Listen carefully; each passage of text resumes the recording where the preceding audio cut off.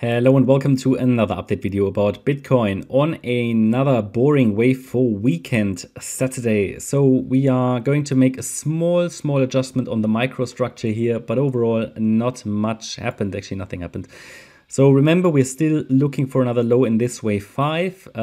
This is just a quick middle of the day update, so I'm not going to talk about the entire structure. Maybe something happens later today, then I will make a more extended update later, but until then, all the comments from the previous videos still stand.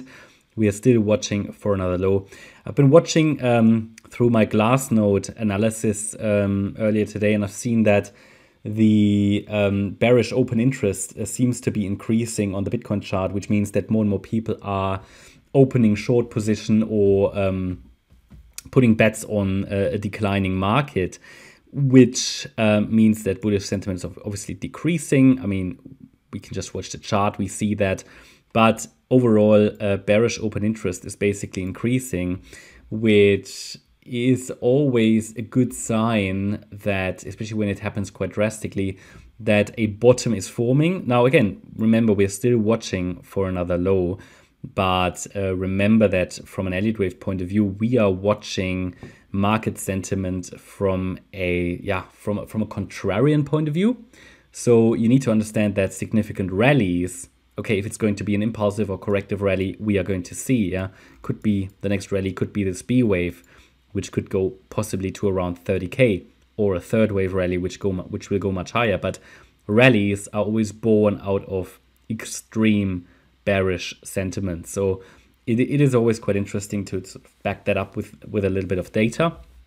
Just as a side note, now if we zoom in, we're currently still watching this wave 4 rally to be unfolding. My primary scenario here is this yellow wave count, which is the triangle pattern. Basically, it needs one more lower high in an E wave. I'm still considering that this D wave might still be unfolding, and if it is, then we're probably dealing not with an ABC structure actually, but let me take that out just to explain to you again.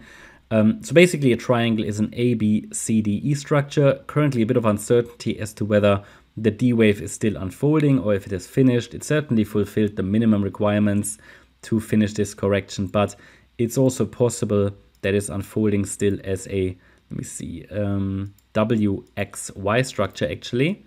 And then the Y wave is an ABC. So just a small adjustment here on the smaller time frame, in that I view the Y wave as still unfolding, a B wave maybe even as a triangle. Yeah, I know. And then the C wave down. So just an idea, right? I mean, as not much is going on, we are sort of tracking here the microstructures. We also have a small descending trend line here. So if it wants to come down, it might now be the time for it.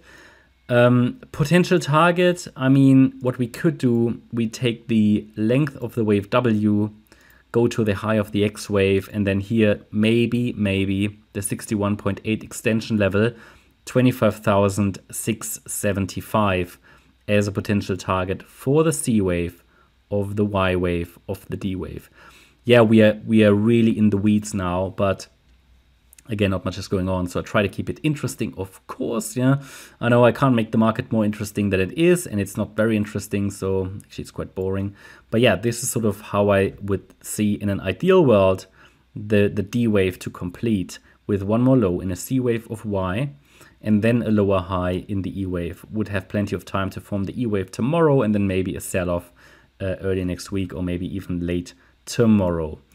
That's my best view of the market at the moment. I hope you liked the update. If you did, please hit the like button, leave a comment and subscribe. And if you really like the content, then please check out the channel membership. Thanks a lot for watching. Bye-bye.